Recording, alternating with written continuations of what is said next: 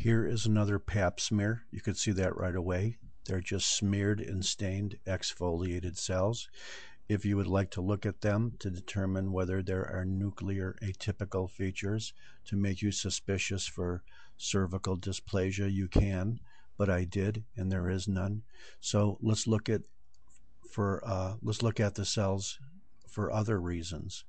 Well, when you go a little bit higher, you'll notice that there's nice clusters, mostly of superficial epithelial cells. But in some areas where the cells clump, if you look carefully, or even not carefully, you can see that there are these little rod-like structures tangling some of these cells or growing in them or near them. In addition, some of these little rod-like structures appear to have these little yeast-like balls as well. Here's a little yeast-like ball. Here's a little yeast-like ball. If a fungus is round and small, it's a yeast. If it sends off a filament, it's called a hyphae.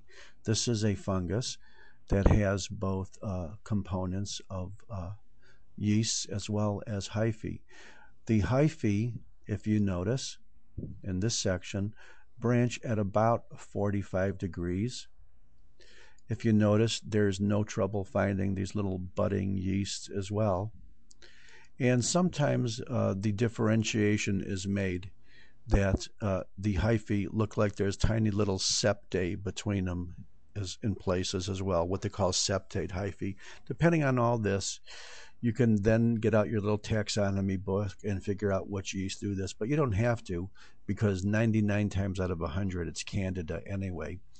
And Candida albicans is a fungus that's ubiquitous. Everybody has it. I guarantee we all do right now as we sit here. But another thing that we should know about it is that it loves to grow and proliferate whenever there is a moist, non-keratinized, stratified squamous mucosa, like in the mouth, like in the vagina, and especially when the host is immunocompromised, and particularly commonly in diabetics. This is Candida albicans. If we had stained this with PAS stain rather than pap smear, or if we stained it with a PAS stain as well, these little hyphae here would be very red, and these little buds of yeasts here would be very red as well. Thank you very much.